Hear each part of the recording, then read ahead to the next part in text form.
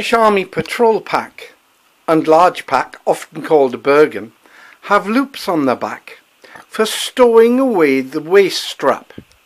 These can be used to fasten on the back pad to keep the back of the rucksack away from the back of the carrier.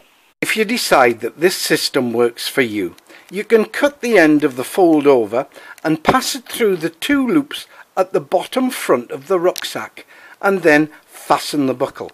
This makes the whole system even more secure. Alternatively, if you're not sure you want to do that, you can use a piece of rolled up camper mat, insert it into these loops and try it out. If it doesn't work, you've lost nothing. If it does work, you can make it more permanent by covering it with tape and strapping it down. Cheap clear plastic pencil cases can be used for collecting and holding a number of small items. It makes them semi-waterproof, keeps them clean. You can keep the items together in one place in any pack, large or small, and you can see what's in there and what needs to be replaced. Similarly, coloured pencil cases can be used to colour code your equipment. For example, the yellow exercise washing kit. Fabric pencil cases are good for irregular items and, like the others, are good for storing in small side packs. You can semi-vacuum pack plastic Ziploc bags by almost sealing them, then using some sort of tube or a biro top to suck out the air before finally sealing it.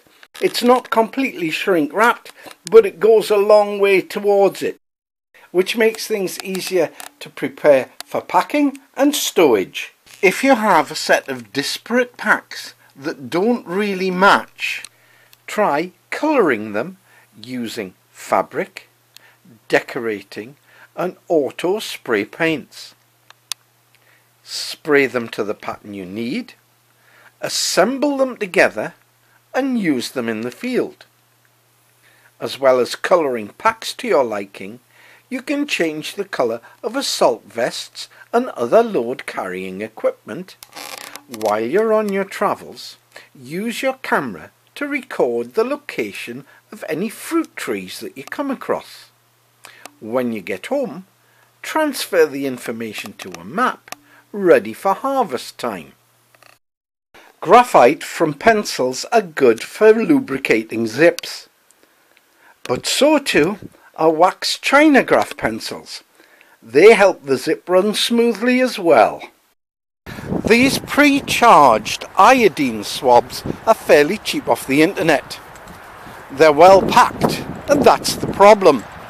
They're difficult to get open in the field under field conditions. So, where I've marked the blue on the cartridges, I'm going to put a small cut which allows you to open them far more easily. Hopefully these hints and tips will be of use to you. But anyway, get out there, get training. You know it makes sense. It will serve you well.